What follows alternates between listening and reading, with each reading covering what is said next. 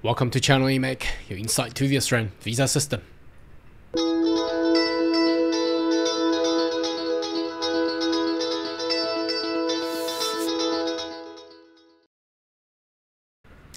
Good day everyone, my name is Carl Young, your online YouTube visa consultant. Are you interested about migrate to Australia? Why don't you consider to subscribe to my channel and turn on the bell on the side so once we have all the updates and news, you'll be the first one to getting all the insight. Now this week, obviously you probably have viewed the video that I've done while I was traveling. There has been a major announcement of the Minister of Home Affairs, also the Minister of Immigration, Andrew Giles, so Claire O'Neill together.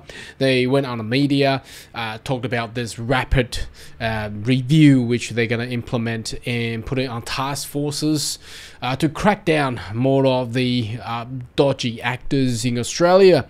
Now, I wanted to, in today's video, I would like to talk about, obviously you click on the thumbnail, it's about the cyber attack that's just happened yesterday. We're going to talk about that, and I just wanted to give all of the viewers and fans that the we're not slowly, we're rapidly turning and changing into a phase where, from what my observation and perhaps a lot of other people's professionals or experts had also seen the changes, that since the COVID and the pandemic, there has been a shift of what is actually valuable stuff for the humanity and obviously for the government. So we have been looking at the climate change, the green energies, and in particular that relates more towards all the immigrant or skilled migrants. And in this channel's the topic and titles,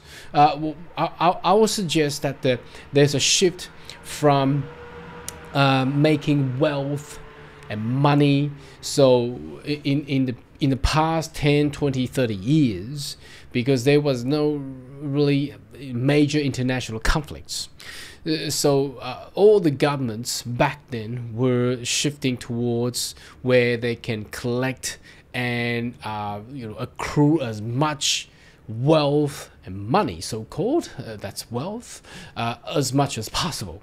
So we have seen an opening of the investment visas and all these private sector in education and all type of exports. This is all relating to making money and making wealth of the government.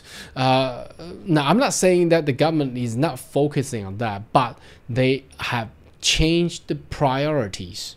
This is what I wanted to share with you. Now, the priority nowadays is more towards innovation that include technology stuff. So that's including, space defense, cyber securities, ICT engineering, all that type of fintech, all that type of stuff. So innovation, agri-tech. So you can name a lot. We can name a lot. Okay. So innovation is one of the prioritized category that the government is looking towards, and the other one is obviously national security. Now, probably national security will be more prioritized than innovation.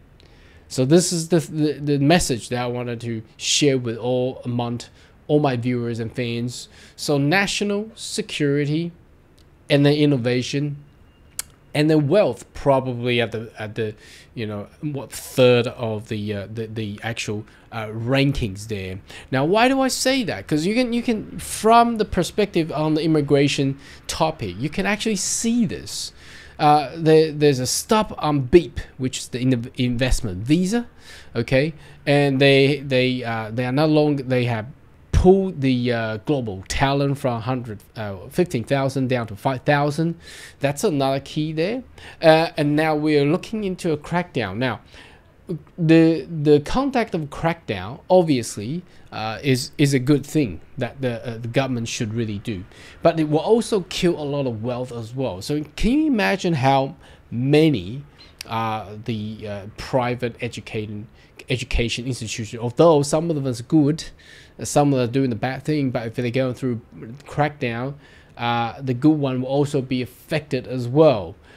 Because the visa application won't go through, the wealth will not come. So as you can see, there's a national security and innovation on the top of the actual wealth category of the government prioritization there. So that's one thing I wanted to talk about. Now, not just the crackdown on the obviously you see this news. I've done a news a video a couple of days ago, but you can read in more detail. It's basically going into the internal circuits of the sector and also in the immigration and education industry there.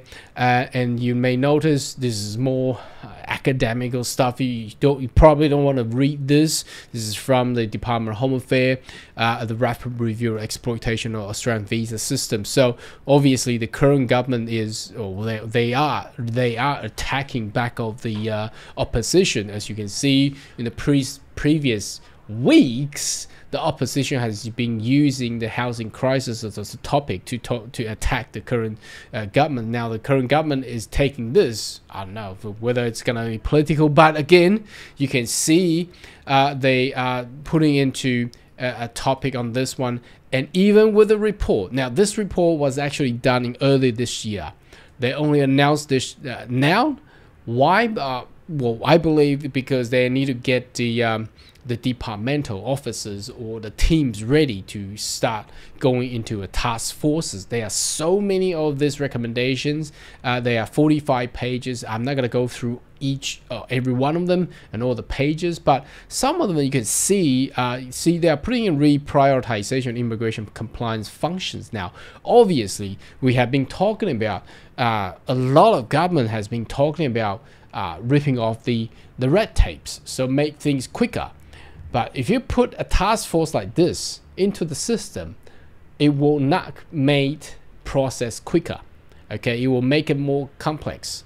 But obviously, again, as what I just said at the beginning of this video, they are putting on national security innovation. So why is this a national security? Obviously because the exploitation has been linked to human trafficking, and also linking to you can see on the sex works and things like that, and perhaps other type of national security issues there as well.